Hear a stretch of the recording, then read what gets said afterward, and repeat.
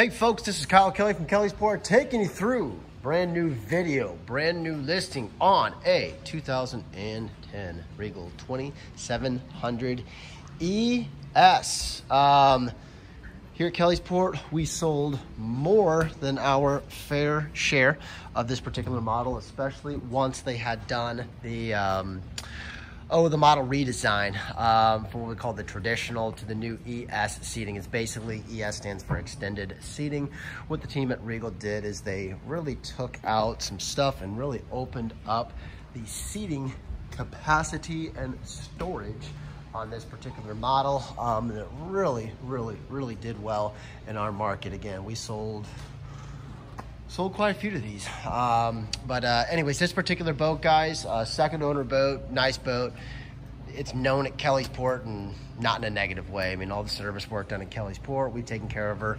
Beautiful boat, well cared, let's jump in. So big extended swim platform on the aft back here, pop in, pop out cleats. You've actually got a total of 4 cleats. Up, down each side, total of 8 on the boat. But nice big area back here. They upgraded the stereo, so you've got transom speakers on the back with that fusion range system like you see in the new boats now. You can do different zones controls. So transom is one zone, cockpit is one, bow is the other. Pretty neat, pretty slick setup. Stepping through the middle of the boat, you've got a nice center walk through. You do have fillering cushions to fill in the sun pad. You've got back here a nice little stowage spot to throw lines and fenders and all that for quick and easy access, but it will fill in the sun pad, the seat back, and the seat base, so you complete the very nice, big, huge U-shaped seating all the way in the back here. What's nice about this seating, first and foremost, is ergonomical. So that way you don't have a ton of people piled on one side of the boat or the other where you're working the trim tabs. It's a real nice setup that it just kind of evenly flows the amount of people up and down the front as well as the aft of the boat here as well. Big stowage. You've got stowage here, 2 in-floor ski stowages, actually one here, another very large one up the front up there. Best in class stowage. The boat's still 8'6". So if you're doing some trailer boating, it's a nice option for trailer boaters.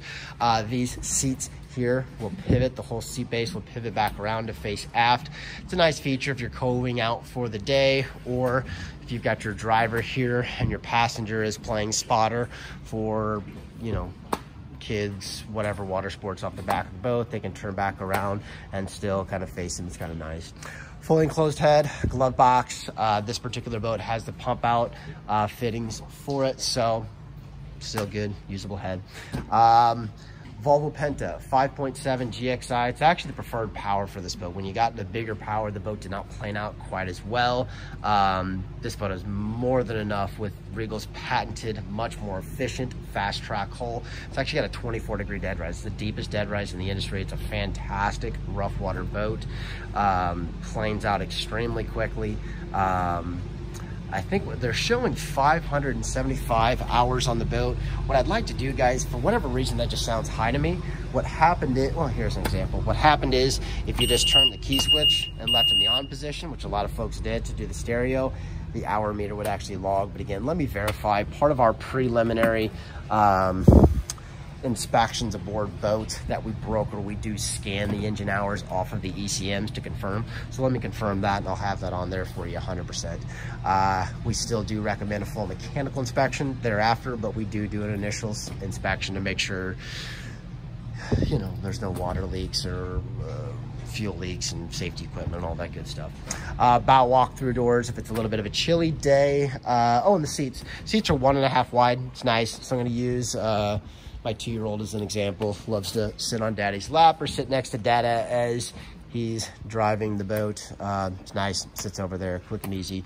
Great boat to drive. Again, 24-degree dead rise is a great rough water boat. Contoured seating up at the bow is another nice thing they featured as well, with these armrests that just pop in and out, which is pretty slick. Grab handles, cup holders, and the nice little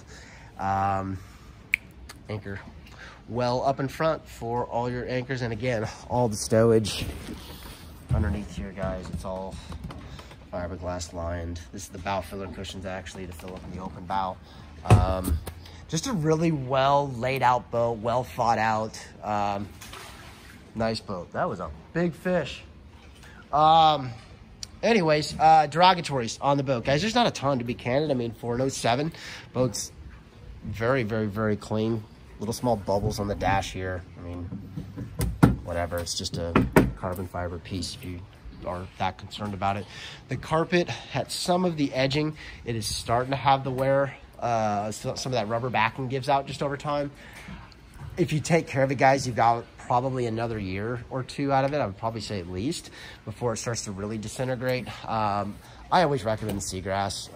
We've got it. Well, you jump over to some of these other boats over here that have it, but well, here as an example, Derek and Spencer's old boat, if you can see it back there, you can actually do different types of seagrass. Me personally, like what they've got with the teak here, and matching that with the flexi teak that you've got in the back here, you can actually match that seagrass to get something very similar to this if you want, or you can just go back with the weave. You can pick it basically. And then I noticed like one little small puncture in the vinyl. I know, it's horrible. Turn the video off. How dare there be any blemishes? But other than that, guys, I mean, pretty freaking clean boat.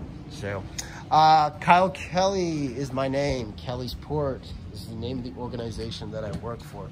You can catch us online if you are not already. www.kellysport.com. You can call us here at the marina, 573-348-4700, or look at the 19.5-mile marker here at Kelly's Port, where we ask you to buy the best and only cry once. Thanks for your time.